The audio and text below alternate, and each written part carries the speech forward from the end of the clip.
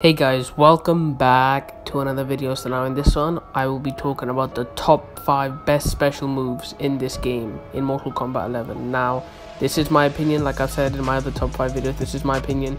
If you have a different opinion, be sure to tell me down in the comments. And if you do enjoy this video, drop it a like. It really does help out. If you're new, please do subscribe. That always helps out. And yeah, let's get into this video.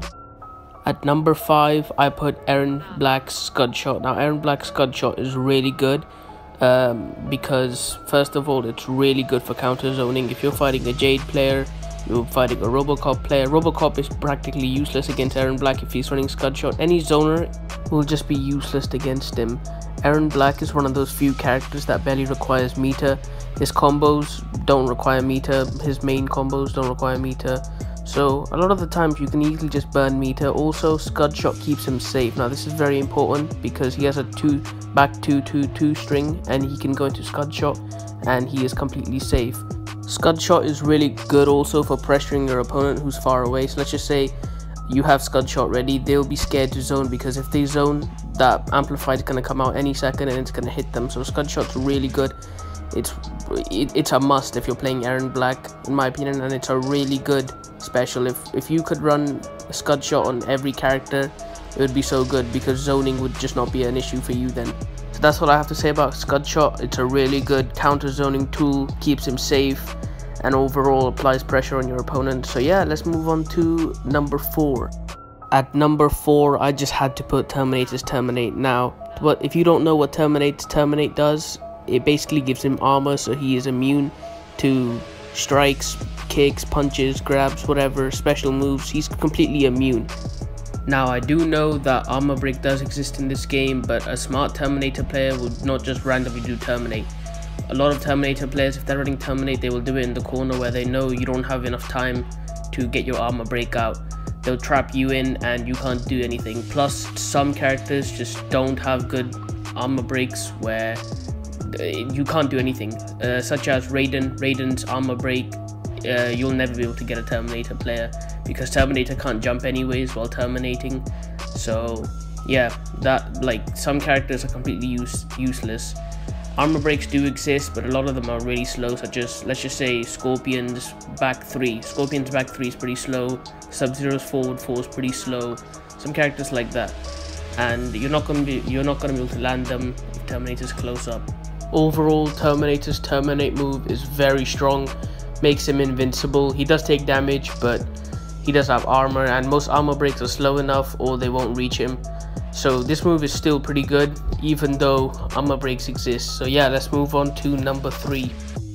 At number 3 for one of the best special moves in this game has to be Kung Lao's Dive Kick. Now, what makes Kung Lao's Dive Kick so good?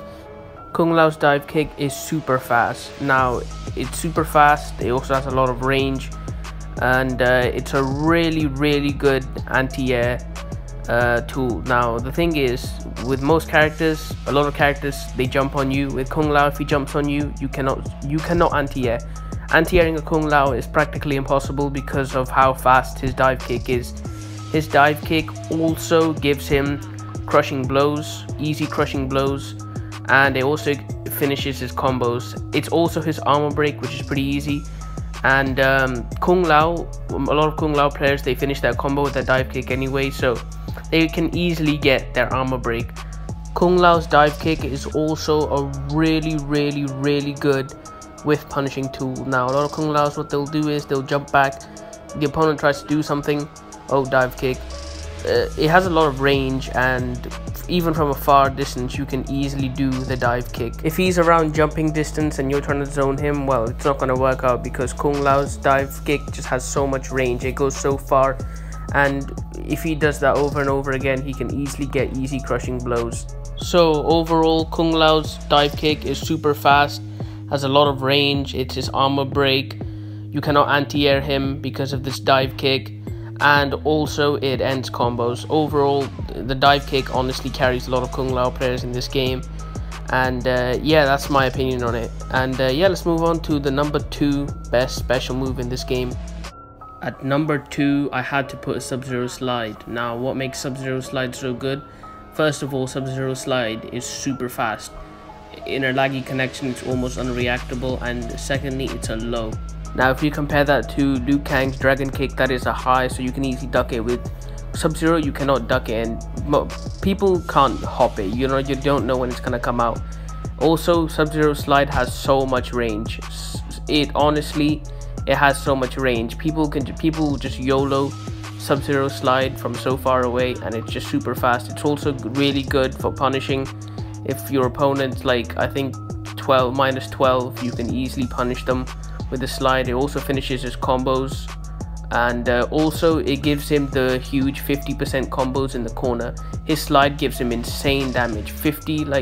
5% you can get in the corner with his massive damage if you're running Rising Ice. Now because of Sub-Zero's slide range, Sub-Zero can cover a lot of distance. He can almost full screen slide. This is really good because he can counter zone. His slide also goes under high projectiles, and this is very important. If the opponent's spamming projectiles, you just go under their projectiles.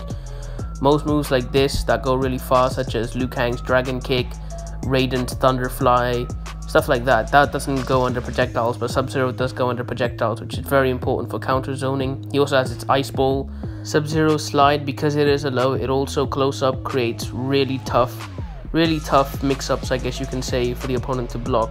Now his first one being his forward 2 into slide. A lot of the time people would just expect forward 2 4, but forward 2 slide comes out and it just catches them by surprise. Now it's not really a mix-up, but the amount of times this has caught people out is crazy. And yeah, Sub-Zero slide overall, really strong special move. If you could put Sub-Zero slide on any character, they would easily go up a couple of tiers in my opinion. And yeah, let's move on to the best special move in my opinion. At number 1, I had to put Shiva Stomp. Shiva Stomp is beyond broken in this game. Shiva Stomp, even pro players, they get destroyed by Shiva Stomp. Now one of the main things about Shiva Stomp is it is an unblockable. Now people do say you can move out the way, but most Shivas, they run enhanced Dragon Drop, and they can change direction, they can delay it, so a lot of stuff like that just won't work. Now what also makes Shiva so strong is her other special moves can make really difficult mix-ups for the opponent. Let's just say she's sitting in the back, she's spamming fireballs, and you want to zone. You try zoning, nope, you get stomped. Let's just say you're in the back and you're like, alright, Stomp's gonna come any minute now, I'm getting ready to move. No, she'll just keep spamming her tremor move, and then you're like, okay, well, she's gonna spam her tremor, I should probably jump. You try jumping, boom, stomped. There's so many mix-ups that she can create. Like, as you can see back here, this is a clip from my friend playing against a Shiva. You can see Shiva's absolutely broken. Every time she's back there, it's just a massive mind game with Shiva. Also, her zoning is some of the best in the game. Once you're stuck in an animation, Shiva will just spam that stomp and there's no escaping it. Also, what a lot of Shiva players will do is they will knock you down and then stomp, which means that by the time you're up, you're going to get stomped. You're not going to have enough time to move, unless if you're running certain special moves such as Raiden's Storm Cell. What some of the smarter Shiva players will do is they will gain plus frames on you, plus 16, let's just say, for example, and they'll try stomping. By the time you're up, boom, you're stomped. Or if you're knocked down and you're like getting ready, you're like, alright, she's gonna stomp now, tremor, and her fireball's just broken. That's literally it. You don't even need any skill to play Shiva. As long as you learn the tremor, doesn't take much skill, tremor and the fireballs and the stomp, you're good. Like nothing can stop Shiva. So overall, what makes Shiva Stomp so good is it is an unblockable. Already that's challenging. You might think, alright, move out the way. She also has, the main thing is she has other moves that support her stomp, just the tremor and the fireballs. If you're getting ready for her to stomp, you're just scared. When she's at full screen, you're scared. Should you zone or should you not zone? And if you do zone, you either get tremored, fireball, or stomped. And yeah, that's my opinion on it. I think Shiva Stomp is probably the best special move in this entire game. And yeah, this is my list for the best special moves in this game. If you have any other opinions, be sure to let me know down in the comments. And if you did enjoy, drop it a like, subscribe to the channel. And yeah, I'm going to roll the outro now.